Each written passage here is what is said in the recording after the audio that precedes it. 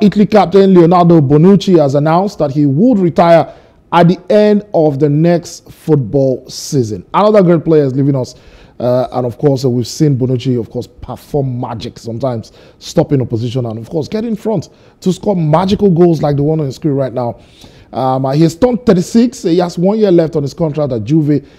He's been capped 120 times for Italy and was part of the Euro 2020 side that won the European Championships. He's also won the Serie A 9 times. He has won 8 titles with Juve, won 1 at AC Milan, where he spent the 2017-2018 season. Bonucci made his 500th Juventus appearance against Sevilla in the Europa League last week. And you expect that he's going to start tonight in the second leg of that game against Sevilla.